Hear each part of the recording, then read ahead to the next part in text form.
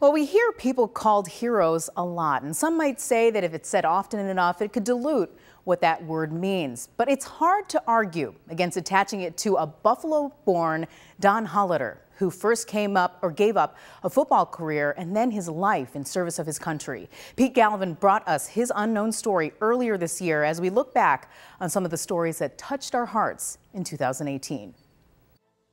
He was the All-American boy. Born in Buffalo in 1934, Don Holleder grew up in the Old First Ward. At the age of 14, he became the youngest Eagle Scout in Western New York history, before his family moved to Rochester and his star really began to shine. He was a three-sport star there at Aquinas Institute and ultimately went on to an amazing collegiate career at West Point. Much of that with him catching passes from a fellow Western New Yorker, quarterback Pete Van of Hamburg. Pete Van passing to Don Holleder, who romps into the end zone for the 6 points. Don was an All-American. He led his team to a huge upset victory before 102,000 fans in the Army-Navy game. He even made the cover of Sports Illustrated. Yes, he was a hero. Yes, he was a great athlete, but he was a great person. A sentiment shared by just about everyone who knew him. I spoke on the phone with retired Air Force General Perry Smith, Don's roommate at West Point. Of all the people I've ever known in my life, with the exception of my wife and my immediate family, he was the most special guy I've ever known.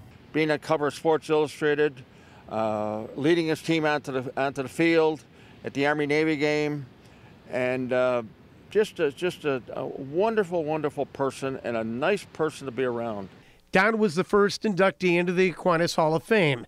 He's in the Collegiate Football Hall of Fame. But it's what he did after his days on the gridiron that put him in the category of hero. He could have played professional football, but he really wanted to be a soldier. He wanted to serve his country, and that's what he did. Don rose to the rank of major, and on October 17, 1967, Major Holleder, realizing his ground troops were in trouble, organized a rescue team and hit the ground with them. Holleder ran ahead of the team and into the jungle. He was killed attempting to rescue wounded soldiers. It didn't surprise me anything about it because that was Holly. He was going to go try to help the soldiers. He'd saved a life just a few months before in Vietnam, and he was going to go save some more lives.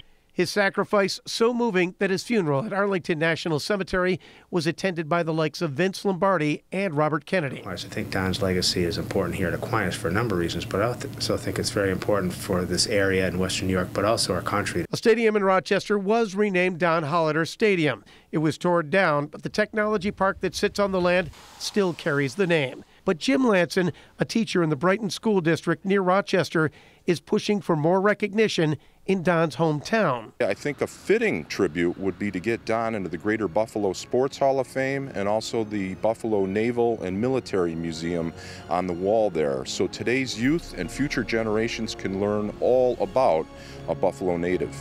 And a very heroic chapter of the unknown stories of Western New York. And since Pete's story aired, both the Buffalo Naval and Military Park, as well as the Buffalo Sports Hall of Fame, say that they are looking at honors for Don in the near future.